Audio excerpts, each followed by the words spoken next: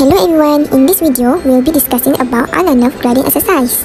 So, what is ulnar nerve gliding exercise?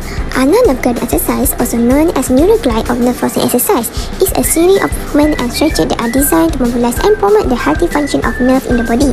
It also can be helpful in relieving the symptom of cubital tunnel syndrome by stretching the nerve to reduce pressure. Cubital tunnel syndrome, also known as ulnar neuropathy or ulnar nerve entrapment, is a condition that involves compression or irritation of the ulnar nerves as it passes through the cubital tunnel.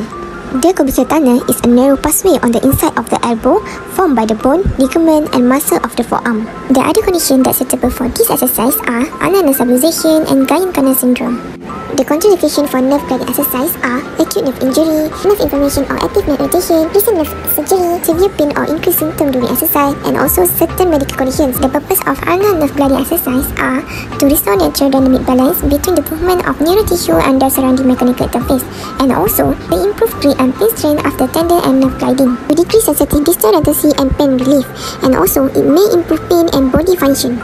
How ulnar nerve gliding exercise works? For the underlying concept behind nerve gliding exercise is that nerve need to be glide or slide smoothly within their surrounding tissue without any undue tension or compression. When a nerve becomes compressed or irritated, it can cause pain, tingling, numbness or weakness in the affected area. Doing ulnar nerve gliding exercise stretches out the entrapment ulnar nerve side to side, which then smooth the nerve path through the arm and facilitate regular movement of the peripheral nerve. This allows the nerve to glide freely along with the movement of the joint and relax the nerve from compression. This will reduce swelling and restoring blood flow to the nerve, which result in pain, swelling and inflammation reduction. This movement also minimizes tension on the entire nerve while localization of gliding to improve extranatural and intranatural mobility. This ulnar nerve gliding exercise consists of 5 parts with a total of 9 steps.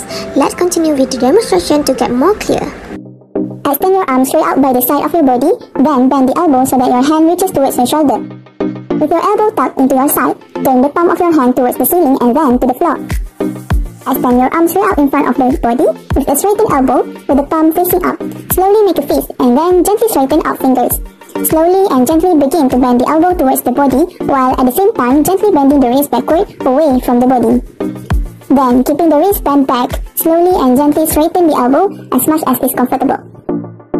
Then undertake the same process but with the arm to the side of your body.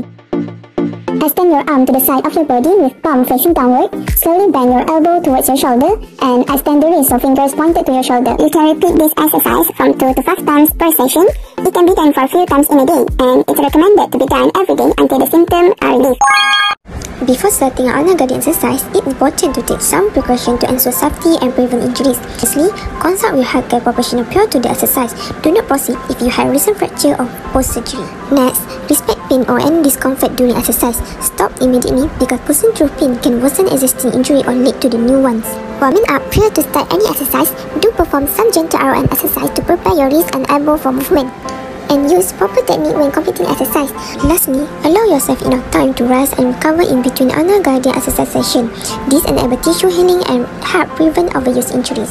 For gliding, it can be done by increase the repetition gradually, like start with 2 until 3 repetition and increase to 4 until 5 repetition for each step. You also can increase the duration to hold in a position from 30 seconds to 1 minute. Next, you also can start from the easy step and gradually increase the difficulty of the steps.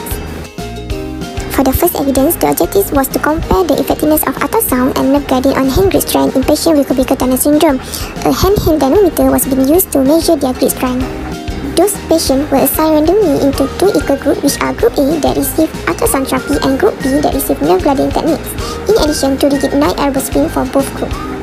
The final result from this treatment showed that there was a significant improvement in hand grip strength for Group B compared to Group A.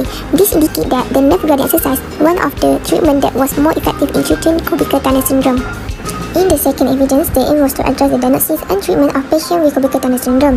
The study highlighted the use of current therapy technique to target the ulnar nerve, its supporting tissue and surrounding structure.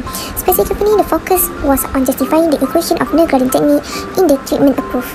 The study assessed a 70-year-old female student with cubital tunnel syndrome. She reported persistent pain around the elbow and paresthesia in the ulnar nerve distribution.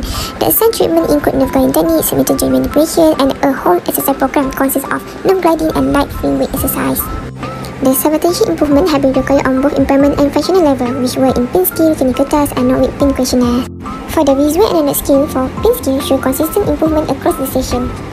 2 To conclude, nerve gliding exercise are significant in improving cubital tunnel syndrome.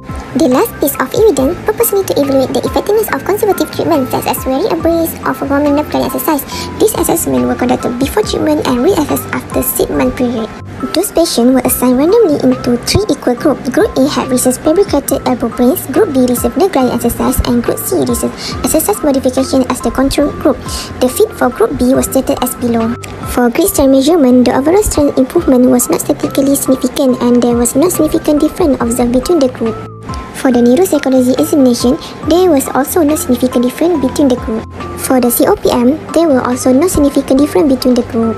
While the visual analog pain scale for overall improvement, there were no significant difference in improvement between the group. In conclusion, the applied therapy result in significant improvement within each group as assessed by the repetitive evaluation. However, there was no notable difference observed between the group.